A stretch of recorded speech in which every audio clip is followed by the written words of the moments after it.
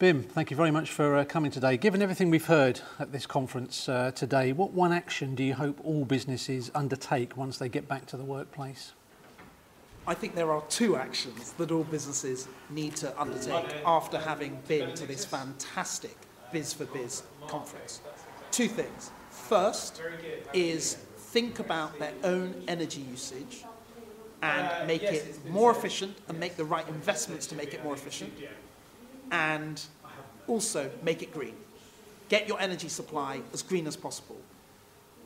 And the second thing is think about sustainability not necessarily as a social choice, not necessarily as even an environmental choice, but as a business choice, as a choice for their bottom line, because that's where things are going.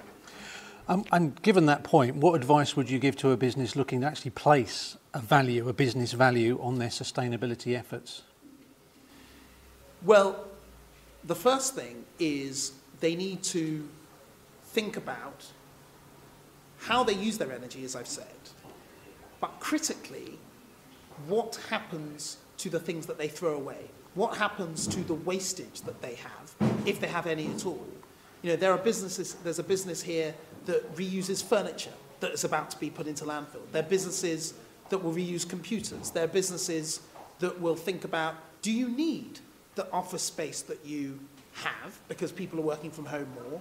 And can you maybe put yourself somewhere else which requires less driving for members of your staff? Those are all things that are not just good for the environment, but they're good for the bottom line. And we've got to build that in to your budgets. Like, I've run a business, I've been involved in business before I was in politics. Build that into your budgets just as much as you might build in the normal things. And just finally, data is very important in all areas of society at the moment. At the moment as well with sustainability, how do you think people would use technology and data in a business sense to actually determine their success when it comes to sustainability? Well, it really depends what business you're talking about. The first challenge with data is getting a manageable amount of it. So what I'd urge businesses to do is to really think about what data they actually need. You can't look at everything. You can't process everything. There's just too much data in the modern world. Think very carefully about what metrics they actually need and make those as financial as possible, but make sure that you've got to capture the cost, for example, of throwing something away isn't just a cost to you, that's cost to your local community, that's cost to the society, that's cost to landfill. Try and price those things as best you can.